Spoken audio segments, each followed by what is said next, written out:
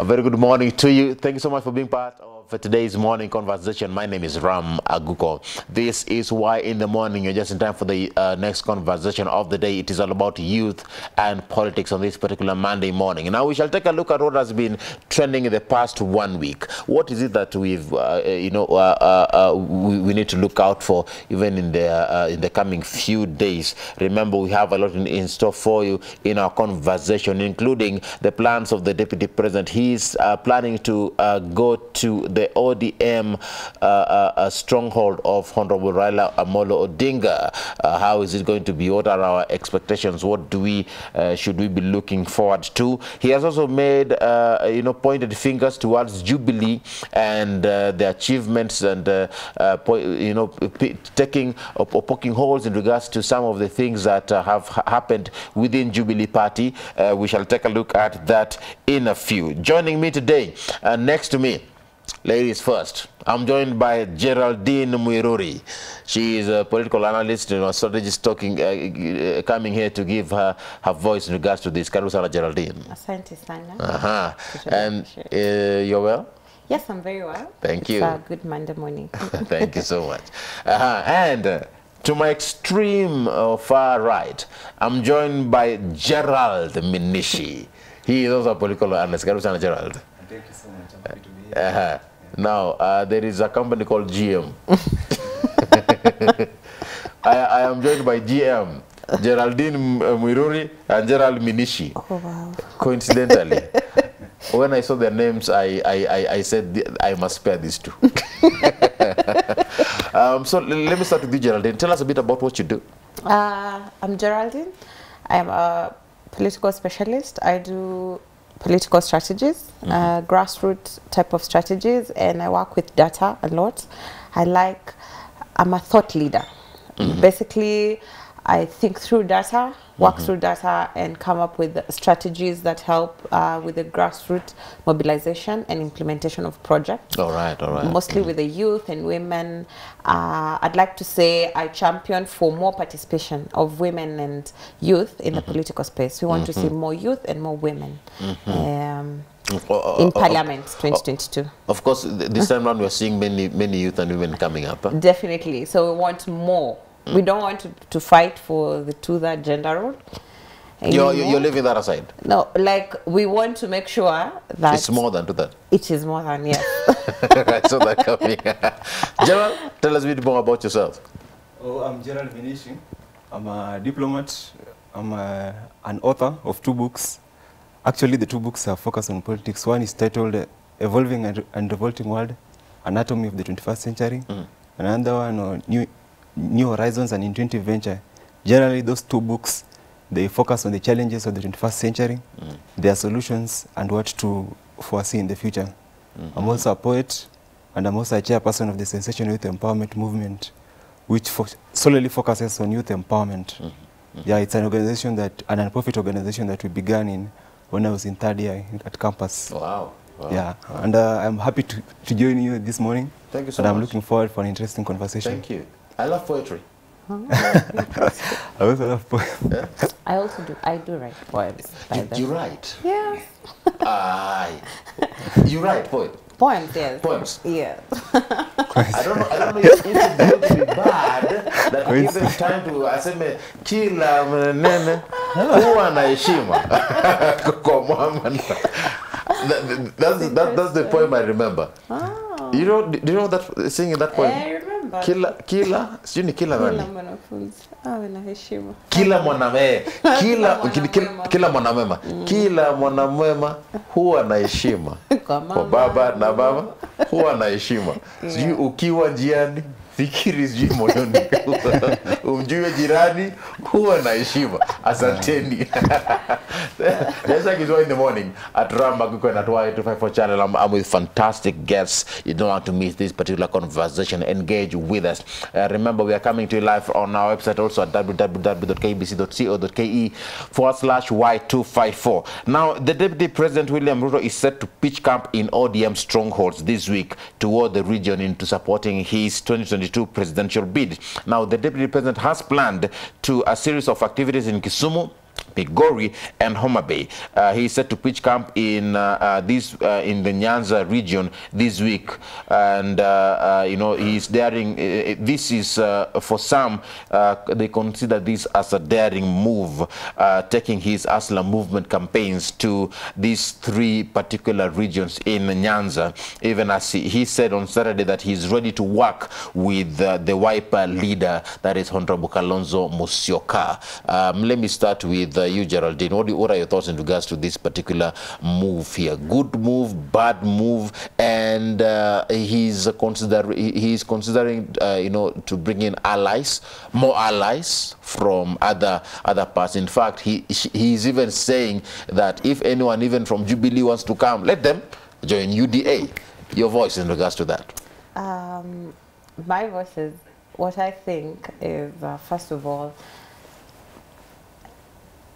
well, he's been selling for us the hustler narrative as young people, telling us how we should hustle. And for me, I don't subscribe to it. Let me start there, because I believe the youth can be owners of property. They can be owners. We are not scavengers. And the hustler narrative basically puts us at a position that we are scavengers. Yani our work, we can't be owners of things. It is being given those little things and to keep scavenging and not owning things. And this, I don't think this should be, first of all, a narrative that we should be telling the youth, because we're still young. We should be telling the youth, you can own things, you can grow, you can become. So I think, first of all, this is not a narrative that we should be letting the youth buy into, and the young people. So as much as he's going to Nyanza, I think the youth have come, the youth are starting to see the light. So it may not be such a big move or something. You know, he's been campaigning for the past 4 years, and we've just started seeing the other aspirants coming now. And I think that is why he even sees the need to start calling for allies and all that. We can't dismiss Kalonzo for sure, but we've seen through the years Kalonzo sits on the fence all the time, and most of the time I've seen a meme doing rounds that every presidential election they threaten to vie for presidency, which never happens.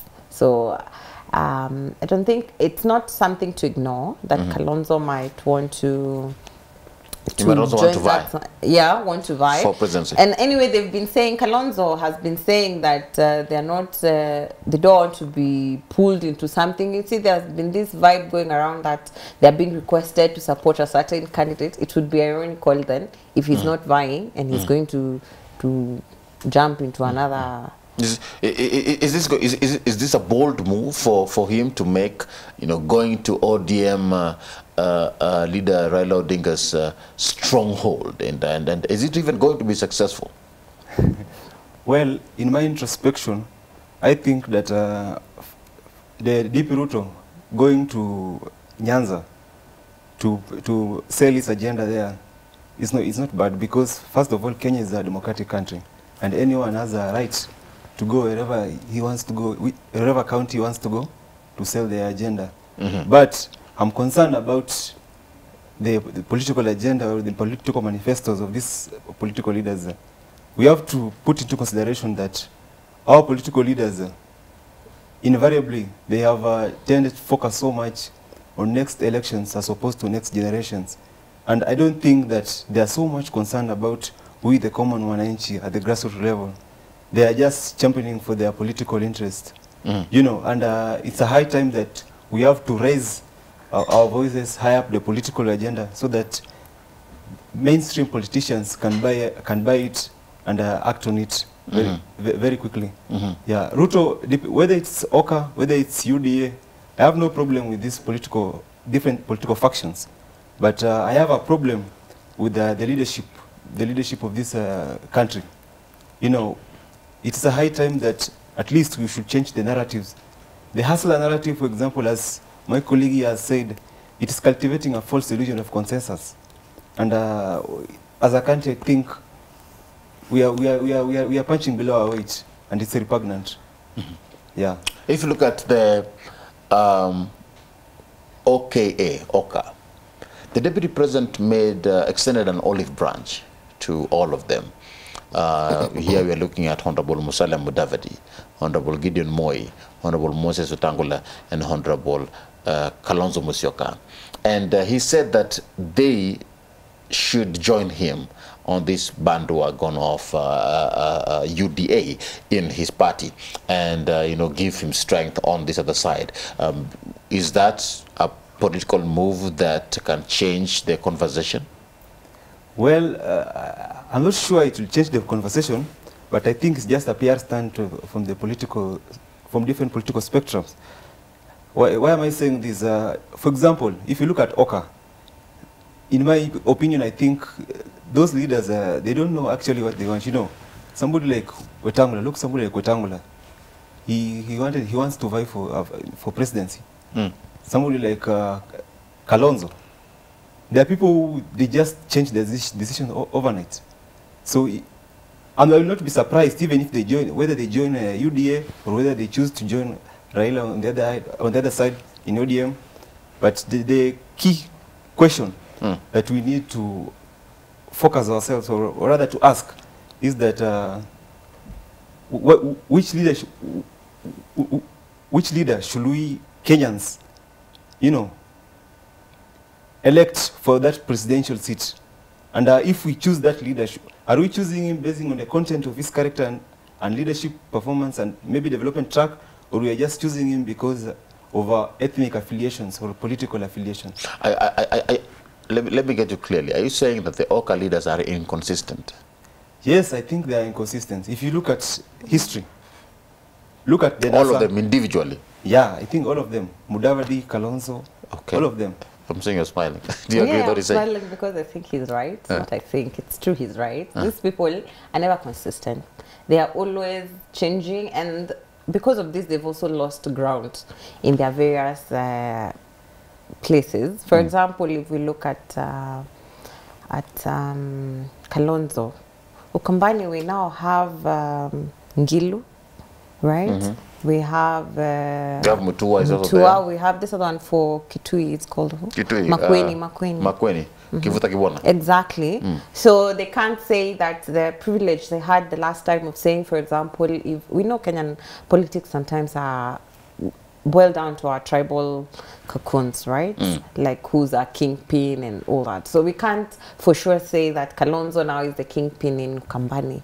We've seen that narrative change. We've seen apparently even the others, Kina Mutua, Kina Kivuta, want to vie also for presidency, and they have a following.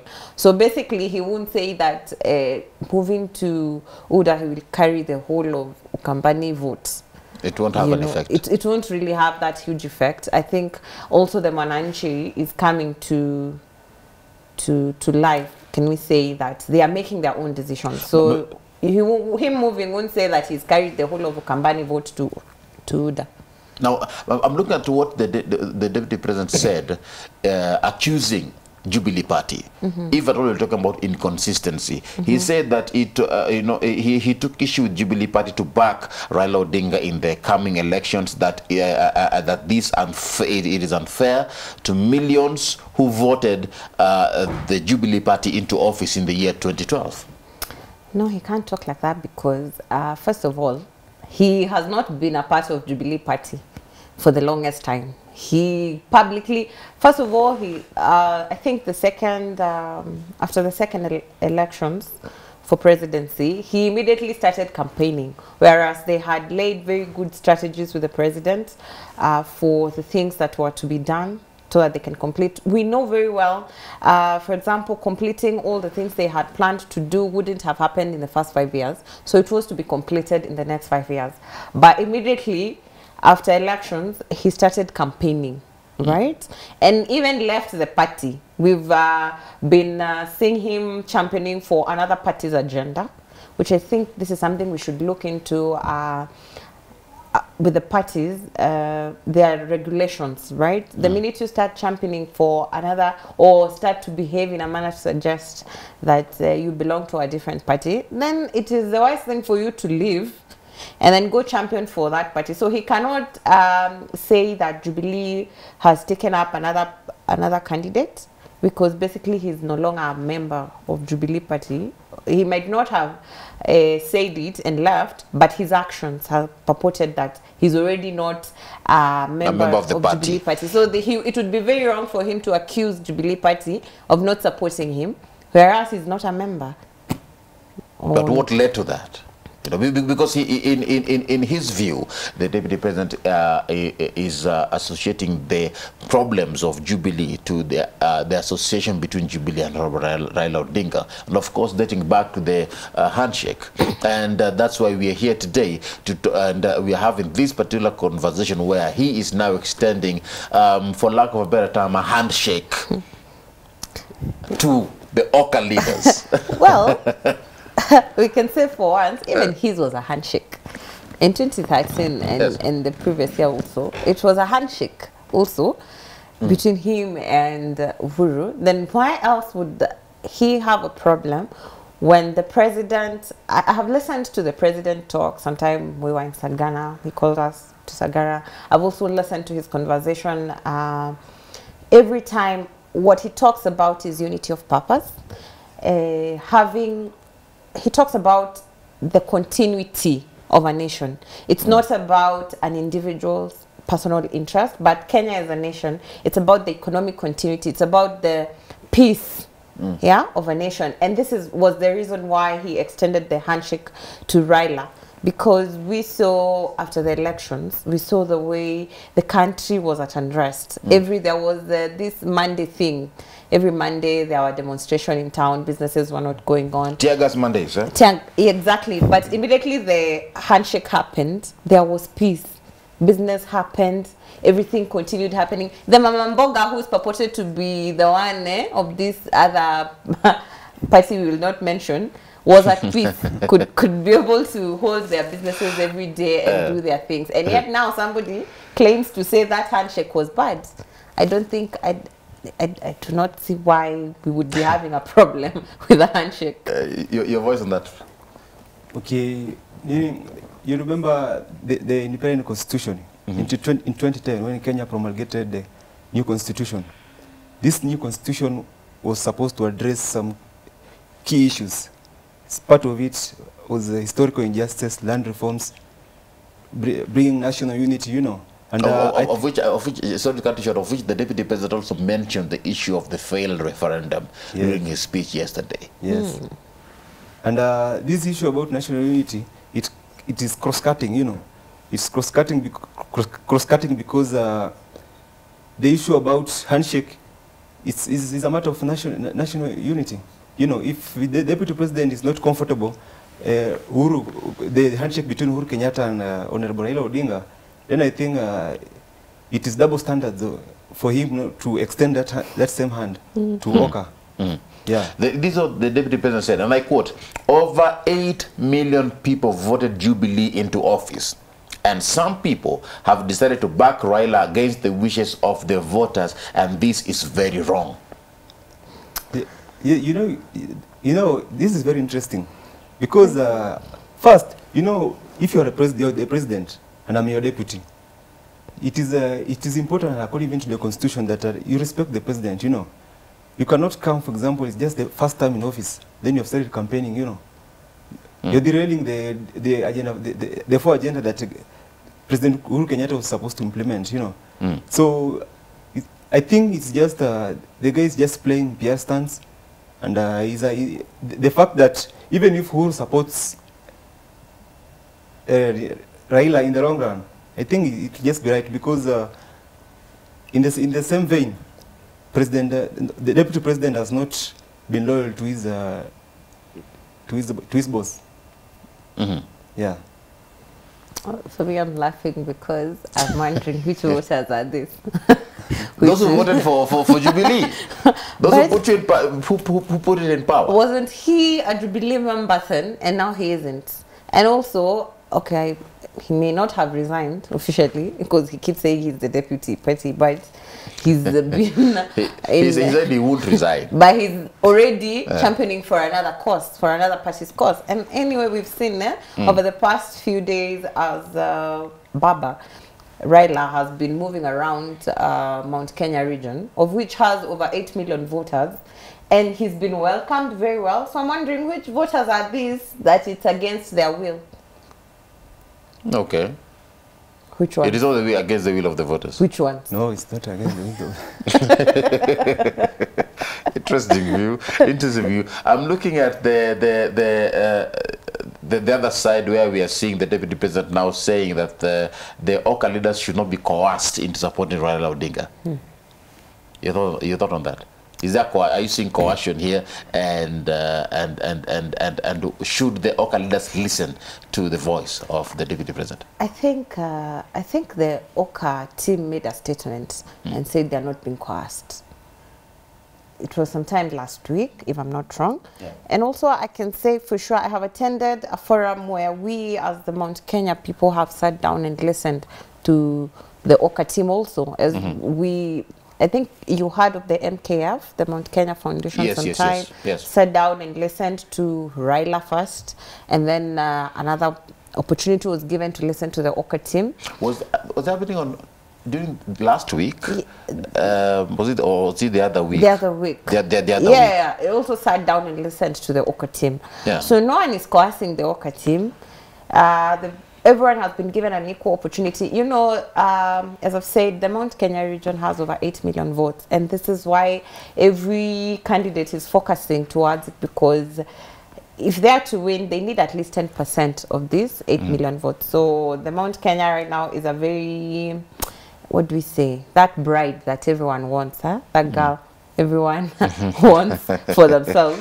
So we can't say they've been coerced. I have not seen them publicly come out and say they've been coerced, apart from when they have several meetings with maybe the president and the others, then people assume. It doesn't come from them, but it's the people start assuming, oh, they were being coerced to support a certain candidate. But I think last week they made a statement that claimed they were not being coerced. I think it was the same way they are being extended for the hand, the way the deputy is extending for them is the same way they're being extended this other side. So I don't see why his is an extension, but to the other side is a coercion. So all right. It is very I want us to talk about Jubilee. Okay. And specifically, I'm looking at what Honorable the Secretary General of Jubilee, Honorable Raphael Tuju said. I believe this was last week. And he says, our discussions with ODM are ongoing. There are discussions which are being done at the level of the two-party leaders. That's what he said. And he said that it is beyond my pay grade to divulge something to you which can come up at the level of the two-party leaders. Now, currently as we speak, there is something that is coming up, a meeting that is coming up, and we believe that this might be a conversation that might change the whole dynamics in Jubilee Party. The National Delegates Convention, the NDC, coming up. Are we seeing, and this comes to you, Geraldine, are we seeing a change in Jubilee Party, and what is your expectation in regards to this particular meeting? Now, because last week the Secretary General revealed that the party was planning to hold that particular meeting, and it has now been called, that is expected to, among others, ratify the coalition agreement between the two outfits. Okay, so firstly, I think it's about time. I think it's about time. We've been hearing this divorce all the time. The deputy president is already elsewhere and all that. I think it's also a democratic right for anyone that feels they want to belong to another party to peacefully do so.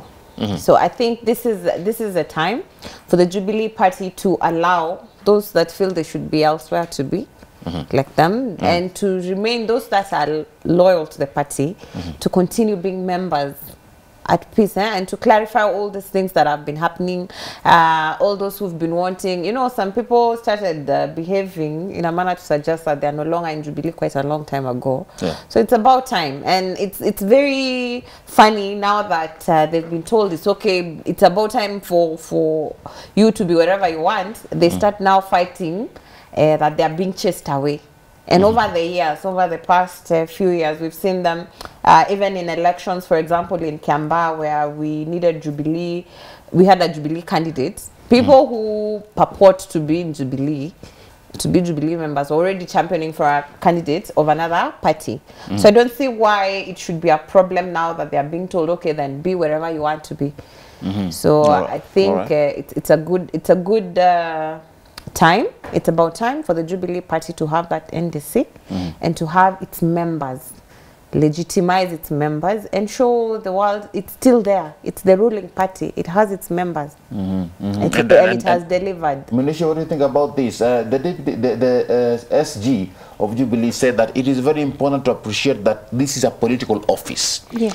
I would be a very worried person if nobody expresses dissatisfaction with my work. I'd be worried if nobody was hitting me every other day. Yeah, you know, that's the coming conference for Jubilee. I think it's going to be an interesting one because I'm looking forward for, first of all, you know, Rafael Tuju say that he's going to, as a party, they're going to expel DP Ruto. Although it has not come out clearly, but if that happens, and I am looking for, I think it may happen.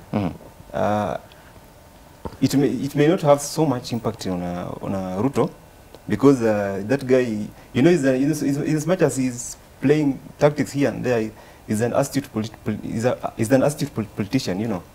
So that conference that is coming for Jubilee, it may also announce an alliance with the ODM. Alliance between Jubilee and ODM, a partnership to have one candidate who will stand for presidency. Yeah. So, what are the ramifications that you're seeing as an individual in regards to this NDC meeting, especially politically, moving forward to the presidential bid that is coming up in 2022? I think it will make clear, for example, you know, when the Jubilee and ODM partner, the Peruto now will get a chance, for example, now to say that, you know, you see, this, I came out of Jubilee because of this and this and this, you know, I came and formed UDA because this and this, and I also it will have an effect on public attitude, you know, and the votes, you know, people will turn out. I am a person who believes that in 2022, most people will turn out for voting, you know. I hope this meeting will be a successful one that will change the whole conversation. Definitely, I think it will be, and then I think it's a good move. One thing I know Jubilee will not repeat the mistake it did when it was TNA, where it merged and lost the TNA outfit completely. And then now URP seems like it's the one going to do the UDA thing. I haven't been hearing much about TNA. Exactly, because they merged. They didn't have a coalition. They had a merger. They had a merger. Where they totally lost TNA, European became one. And that's what I'm wondering, should we go back? No, I don't think that's even an option. I don't think it would be wise to have a merger again with ODM or something. I think it would be good to have a coalition. Azimio la Umoja, say maybe, where like we had the NASA and had all these other parties, such that when they feel they can no longer work together, then the parties then go back to the original outfits. So I think it would be nice to remain as the Jubilee Party, not go into a merger again. Just be the Jubilee Party, if it's ODM, OCA, whatever, and then maybe we can have a coalition. Let's talk about ODM. Now, ODM leader Raila Odinga yesterday continued to keep us guessing in a way. And it was it was interesting how you know, when he was talking, because he has set the stage for his 5th stab at the presidency by launching the countrywide tours under the Azimio la Umoja movement. Now he said this, and I quote, "I have been moving around the country rallying our people to unite. I am remaining with Ukambani region, South Rift and Nairobi. I will announce whether I will be on the ballot on December 9th in Nairobi." Minishi, your expectation of that? Raila must be on the ballot when December 9th. Yeah, I know Raila cannot support any person. Raila will declare on December 9th that he will be vying for presidential. He has not declared. But he will declare. It's like telling me that the deputy president can support someone else, even if they make an alliance with the UDA. Yeah, UDA. It's impossible. It's almost impossible. So even if the UDA come to join, they are the ones who will support the deputy president for his seat. Yes. And so we expect even Raila, no matter what, he's going to vie as. Yeah, and that's the reason why, you know, the reason why he defected from Jubilee. One of the reasons is because he feared that they may deny him the ticket to vie for the presidency seat. So he went and formed UDA. So just for as a collateral, so that if they fail maybe to declare him or to give him that ticket to vie for presidency, then he can now use the UDA, you know, as a bargaining chip. Okay. At least you'll have set pace. No, Raila has to be on the ballot, you know. He's been one of the people that have wanted the very best for this country for the longest time. I think it's time now for him to become the pillar of this nation. So we've seen him doing the rounds, and we've seen previously he'd been told that it would be very hard to climb Mount Kenya. Lakini tunaona anakwea mlima sawa sawa. I remember during the celebrations we had in Kirinyaga. In Kirinyaga, he said that he... The tractor. Yeah. Tractor with a wheelbarrow versus a wheelbarrow. Yeah, I also had that yesterday. Peter Ken was asking in Nairobi whether to climb the mountain, is it easier with a tractor or with a wheelbarrow? It was very interesting. I love how people use imagery. I don't. It is very interesting. Now, this Azimio la Umoja campaign, how far do you see it going, especially getting to the in regards to the grassroots level? I think it is a very good. It's a very good campaign because it's the unity of purpose. It's the continuity of this nation. It's not about an individual's interest. It is what's best for this nation. Shared purpose as a nation, unity, so that we do not see a repeat of the post-election violence. It's the unity, wanting the same thing, not the same things, prosperity, shared prosperity for the nation. And I think having this will be a key thing in the coming government, because we will want to see some of the things that, as you're saying, the Constitution was supposed to see. For example, I can say in the Mount Kenya region, we have constituencies that have very huge populations. Like in Kiambu, we have one that has over 450,000 people, Ruiru, whereas when an MP is getting the CDF, is given the same amount with someone who has another constituency that has 20,000 people. You see? So it would be important to have this Azimio la Umoja, where it's the unity of purpose. When we are united, what can we do? How can we ensure that resources are equitably distributed? How do we see that gender is considered in the next parliament? How do we see serikali ya vijana, you know? So I think it will do very, very well on the grassroots level, because it is something the country needs. Not just want or aspire, but it's something that this nation needs for its continuity. Your thoughts on Azimio la Umoja? You know, in the words of Kofi Annan, he said that nothing can be more dangerous to our efforts to build peace and development than a world divided along religious, ethnic, or cultural lines.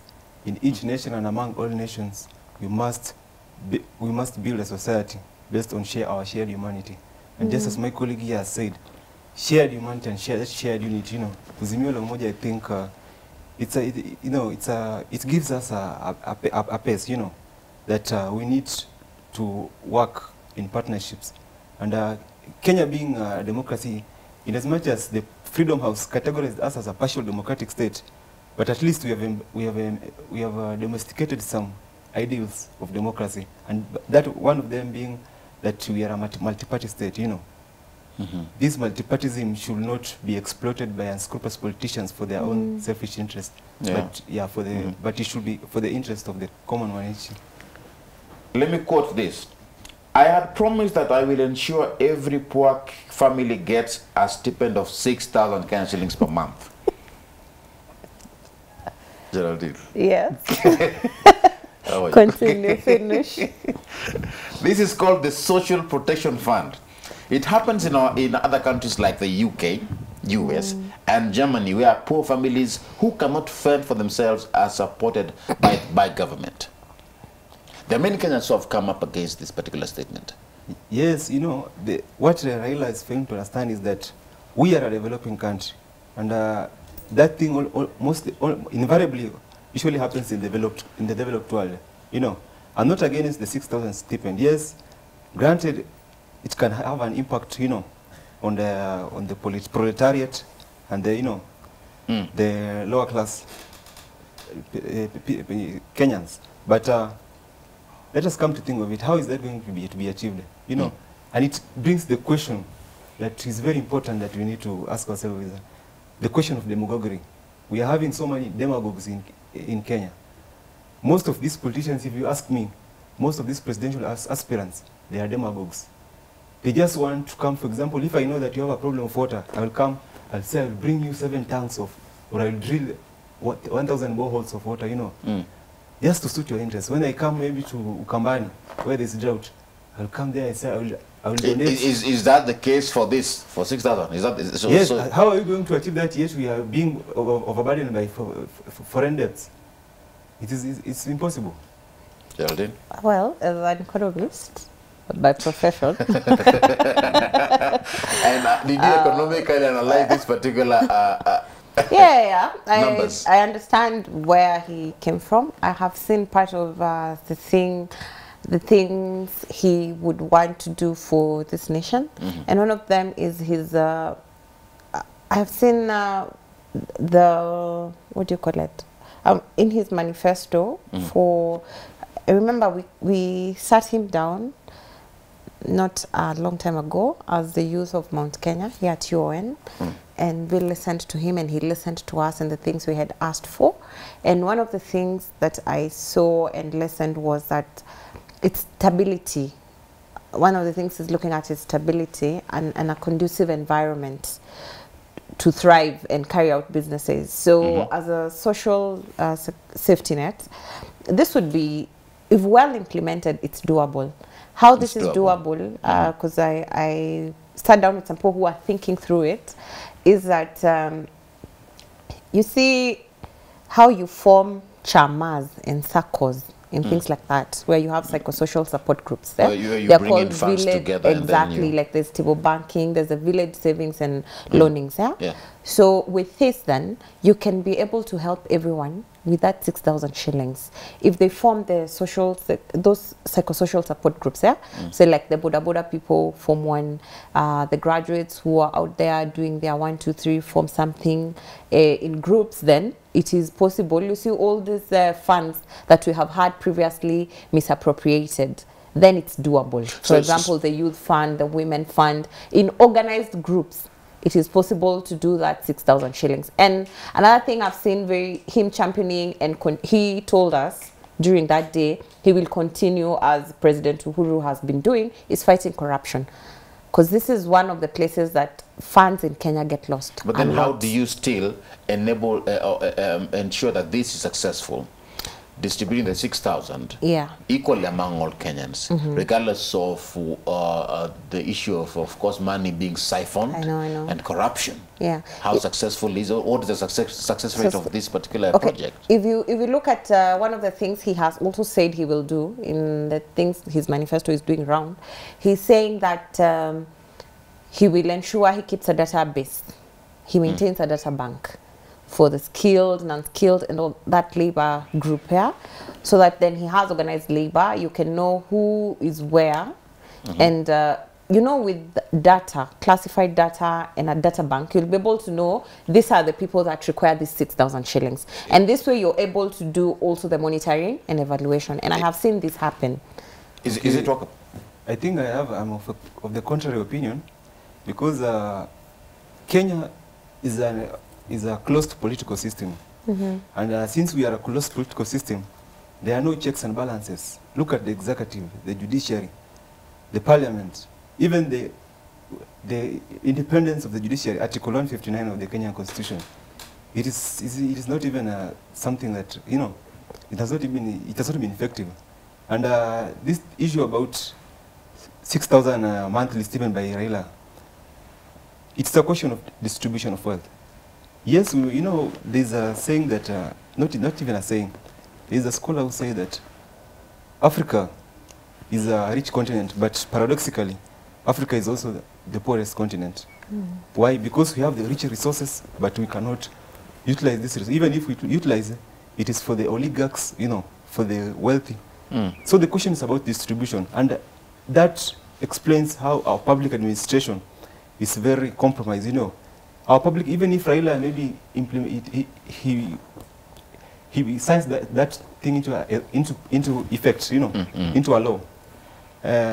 The fact is, how are we going to distribute, you know, that 6,000? Yeah, because you cannot work alone. That's the reality. And now he said this, and still on you, Gerald. He said, we do not want to see our people going without food. This is why I've said that every family that has no source of income will get 6,000. I have served as a prime minister. I understand the economy, and I know where the money is. I know all the loopholes where the public funds are siphoned. I will seal all of them and make money available for people.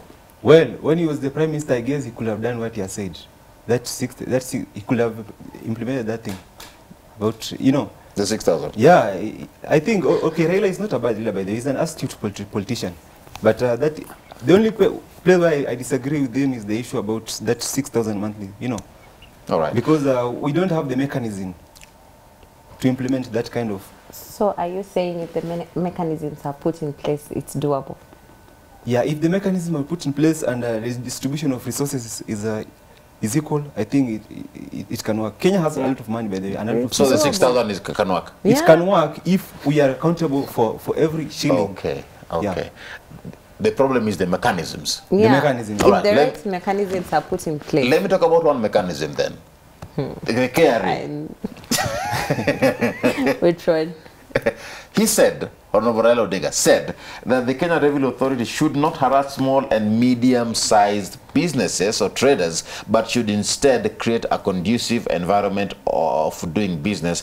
And he said that he will also, interestingly, ensure that he works with the president as of now to consider extending the Kazi Mtaani program until August next year. Is that one mechanism that can... How do you see it taking us to the next level? Actually, that has already started working. Last week, I was in a place in Githurai. I was listening to the young people talk, and they were saying it has already taken place, the Kazi Mtaani. So that's one mechanism. Where families, young families, you know, most of the time we forget that the youth also have families. There are families that are headed by youth, and they're struggling. And the Kazi Mtaani has been a project that has really helped the young people be able to do the next thing, to earn something in their pockets. And so that's one mechanism for sure. And also that one, the KRA, not harassing the small businesses. I think these are some of the things that, you know, BBI was not that bad at all. Yeah, because it was offering solutions and the implementation process of how they should be done to achieve them. Yeah, and this was one of the things. For example, the tax. I think these are some of the things also we would want him to find a way to have them implemented, or whoever the next president is going to be. We need, for example, that tax holiday for the young people. That's a conducive environment. As much as you're being promised, let me now say maybe that 6,000 or that 3,000, or wheelbarrow 3,000 60,000 shillings. You need a conducive working environment, because if the taxes remain the same, if being harassed for licenses and all these things still remain the same, and the inflation rates are still that high, that 6,000, that 3,000 at the end of the day will not create stability and empowerment. At the end of the day, you will, even when you get that capital to run your business as a young person, with the inflation, with the taxes, you end up not having a break-even point. So at the end of the day, you go back to square one, where you have no capital, you have no business. If the environment is not stable and it's not conducive for your business. Your voice? Yes. Just to add on what she has said, you know, too much government intervention in the economy is very dangerous. So I think right now we are having too much government intervention. And what we need to hold on. Isn't government supposed to handle the issue of economy? But too much, you know, too much government intervention. You know, Kenya is... So it's like saying, if you keep on doing your role, it is dangerous. No.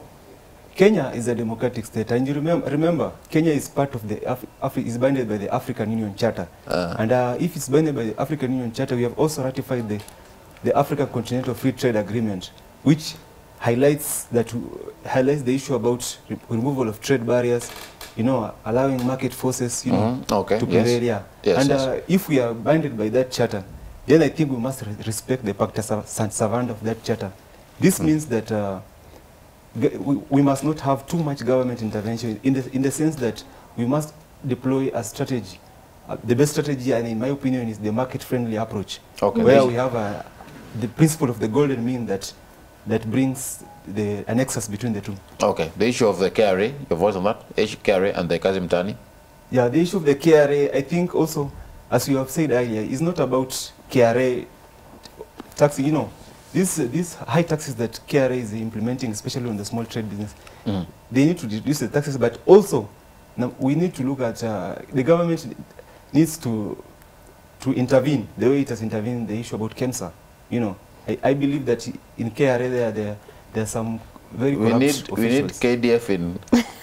Even if it means KDF, as long as our taxes are accountable. You know, by the you're saying we need KDF in KDF.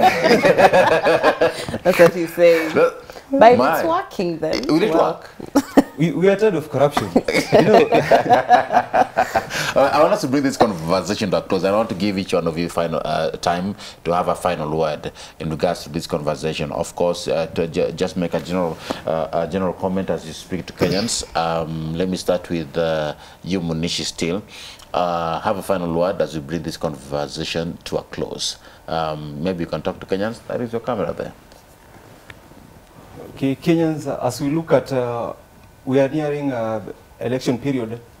It is important that we be careful how politicians use us. We should not allow the politicians to take advantage of us.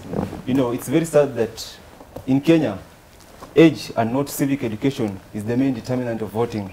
And we need to move away from that narrative, where Kenya will implement, or rather to institutionalize democracy and the democratic process, so that we can have a society where I'm not trying to demonize the illiterate or to demonize politicians, but Kenyans must elect leaders who they know will cater for their interests, and not to elect demagogues who will in the long run bring this economy back, or rather to retrogress us back. All right. Yeah. Thank you so much, Mochi. Geraldine, speak. Have a final word within a short time, and that is your camera there. Okay. Where I want to say, what this country needs is unity. What this country needs is prosperity, and what this country needs is continuity. And for that to be achieved, we have to vote the right leaders in place. And our time is now. We don't have to wait for another 5 years to complain of the leaders we put in place. And not voting is voting for the wrong candidate. So it's time to take and the only way we can make that difference is if we took our voters' cards, we went and registered as voters and made sure that our voice counted on that ballot. So I'd request that, especially the young people who make over 70% of this nation, to make sure you have your silaha yako ikuwe ni that your vote. So, and as we listen, let us make the correct decisions. And also, one thing before I forget, we are also going to have the National Youth Council elections.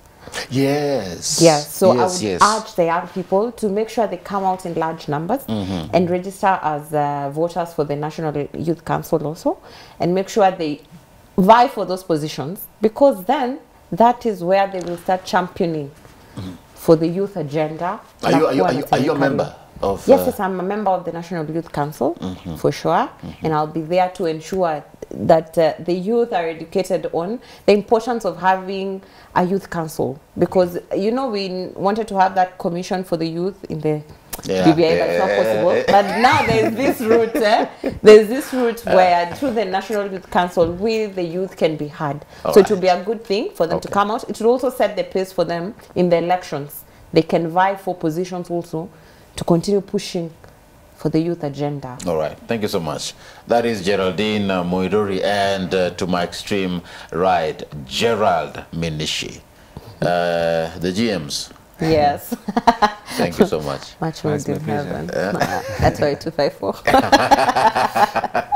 By the way, I saw a comment online on social media where some Kenyans are saying we need the KDF to take over the Kenya Power. Yes, it should. It should. You know, the EACC, you know, it has failed us terribly. It should, by the way. Kenya Power. Yeah. You know, I'm as long as there's about losing the BBI, because I feel like for elections we will not be having leaders. You know, EACC has failed us. Yeah, it gives us candidates who have a track record that should not be vying, you know. If we had KDF take that also, it would be very good. Keep engaging with us. The hashtag is Why in the Morning at Ram Aguko, and that Y254 channel is where you can be able to find us. Keep talking to us. Let us know where you're watching us from as we continue with today's morning conversation. But for now, we've come to the end of youth and politics, but we still have a lot in store for you coming up in a bit. A big thank you to Geraldine and Gerald Minishi. Well, pleasure. Thank you so much. Keep it locked right here. This is Why in the Morning. My name is Ram Maguko. Stay tuned for this and much more.